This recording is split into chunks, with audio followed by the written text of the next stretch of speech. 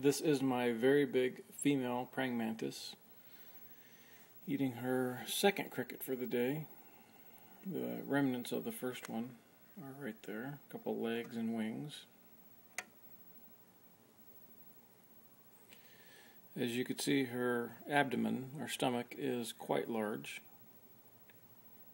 When I caught her about a week ago in Manteca, she was about that size, and I fed her for a few days, and she was kind enough to lay an egg sac for me that was attached to the ceiling of this little pet container. I since took that egg sac out, also called an Uthaka, and hung it up inside a plastic jar to incubate the eggs. Should be between about maybe 40 or 50 up to a few hundred baby praying mantis in there. Should take a few weeks to hatch out. Hopefully they're fertile. But about 2 minutes, almost 3 minutes into eating the cricket that I got for her, she's tearing at its back behind the head.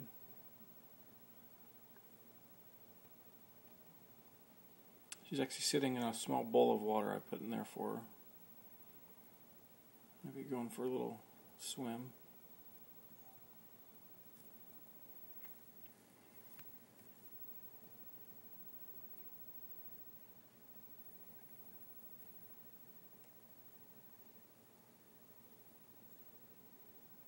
Don't think the cricket is enjoying this. Still alive.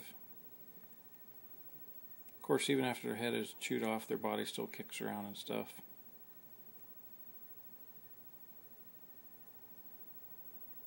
Again, so this is my common American praying mantis. I don't know the scientific name, but it's not the larger Chinese version. Eating a store-bought cricket. The last mantis I had like this, I had for a couple of months, and actually caught the male, and after they mated, she did what they normally do and kill them and eat them. And then she laid an egg sac, and about 3 days later she laid another egg sac, and another 3 or 4 days later she laid another egg sac. But none of them ever hatched. I don't know if that was from something I did or didn't do, but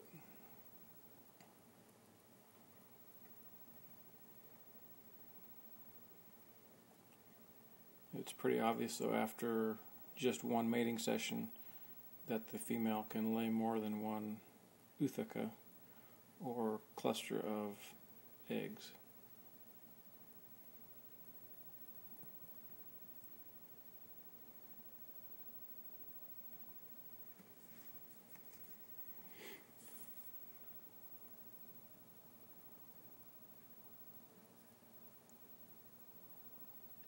She's going to start eating the antenna. That ought to feel real good.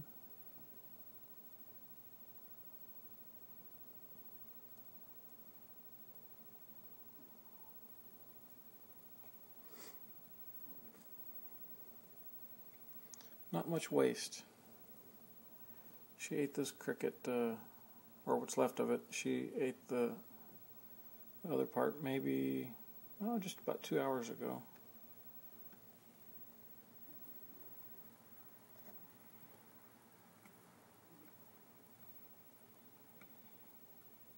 Taking this video with my iPhone, so it may not be the highest quality.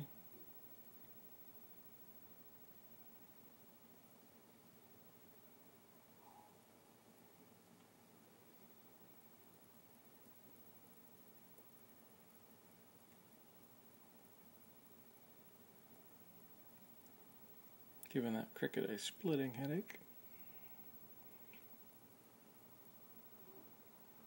Alright, well, she has the head severed from its body. Maybe just has a little bit of connective tissue left.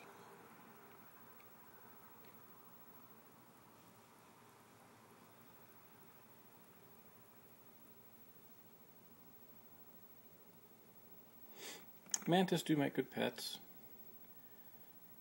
They're non-poisonous. Their teeth are kind of small, so their jaws anyway, so really can't feel them bite. However, their forelegs do have sharp spikes on them, and when they pinch you with those, kind of the same way she's grabbing the cricket, if you get your finger in there, it can poke you, and if you have real thin skin, it can draw blood. For an insect, they're pretty strong,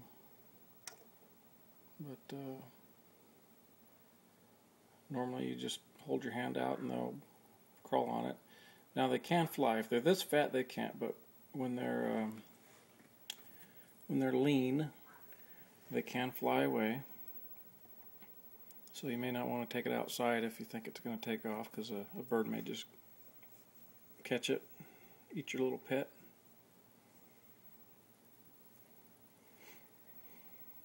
Well, the cricket's head is completely off and sitting there on the bottom of the tank, or part of its head. Now she's going in for the good stuff. But we're going on 8.5 minutes almost, so that's pretty long for a praying mantis video. We'll catch you next time on YouTube. Over and out.